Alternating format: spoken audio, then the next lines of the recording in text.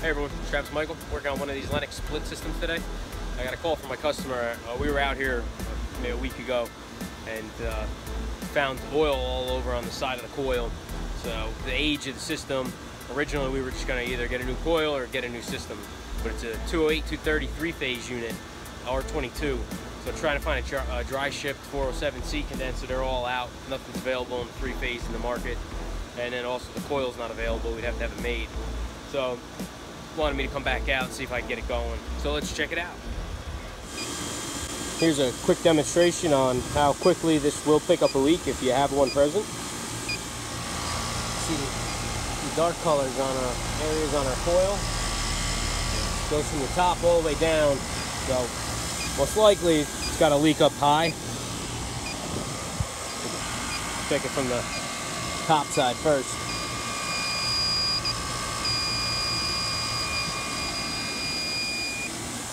So you can hear it just going right off.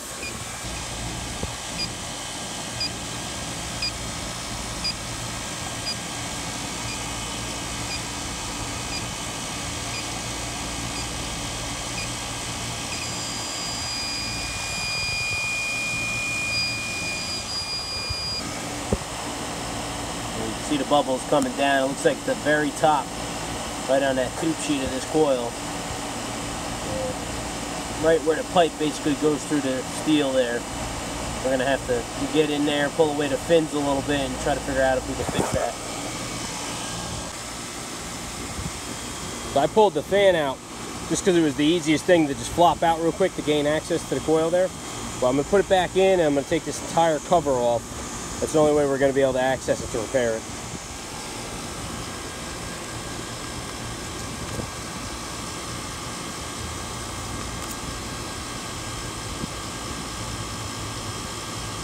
You can see the bubbles.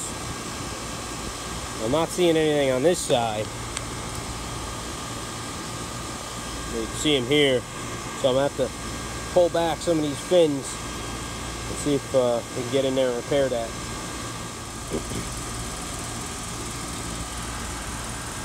So using my Bulldog tin snip, the metal's a little thick, so regular tin snip might not work that well for you, but I snipped out the metal around the pipe. Yeah, doing a couple pieces, you can see it there.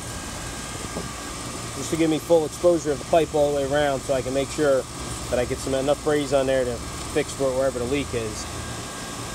It does look like the leak is just up top here. Now that I got that blowing right up.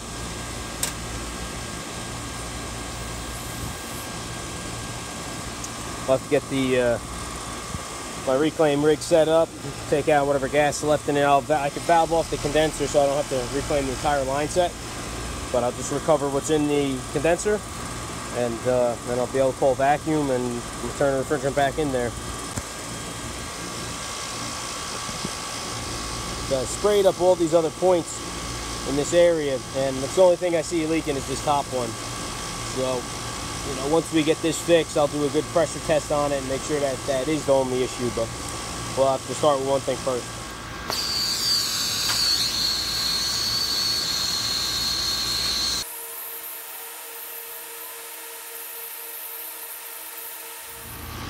I tried going over the entire fitting there.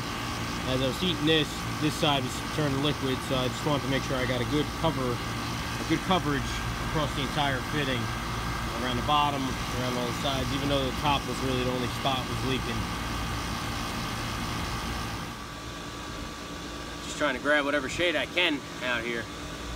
About 91 degrees, a real field temperature of 100, about 55% humidity. And I don't know what it is today. It's been brutal. I had off last week, and it was a lot cooler. It was like in the 70s, and at night it was like, you know, almost in the 50s, low 60s. So this week with the heat cranking up, man, it's tough. But I'm charging up my system now. I put the cover with the condenser fan all back on, wired everything back up, put all the screws back in. And I think this system's got a pretty long line set. It's a split. It's a two-story building, and we're down in the basement. So it's probably going to hold about 30 pounds. I don't know what was in there. Like I said, I valved off the system, and I was able to hook onto a port where or a pressure switch was, there was a swivel tee on it, so I popped the swivel tee off. I connected my hose there to do all my evacuation and my nitrogen testing. But I'll just show you what we're working with up here. Almost looks like a graveyard back here.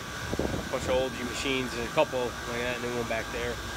So this, they got that privacy shade all the way around. It's only about maybe 5 feet high, so I got a little shade back over there. Clouds are rolling in, so it feels a little bit better now. Still got bubbles in my sight glass, and suction pressure's still low, so probably got a ways to go. So I'm just about finished up with the charging. Got a few adjustments to make before I finalize it, but suction line's coming back cold and sweating, so the pressure's starting to look pretty good. So like I said, just a little bit more and I'll be finished. I'll be packing up on this roof, man. It's, like I said, it was hot today and it's the end of the day. I'm ready to go to hell home. If you're not currently a subscriber, please consider subscribing. I got a lot of new content coming. If you like the videos, please give me a thumbs up and hit the notification bell so you don't miss a thing. And you can follow me on Twitter at _TravisMichael. I'll see you on the next one.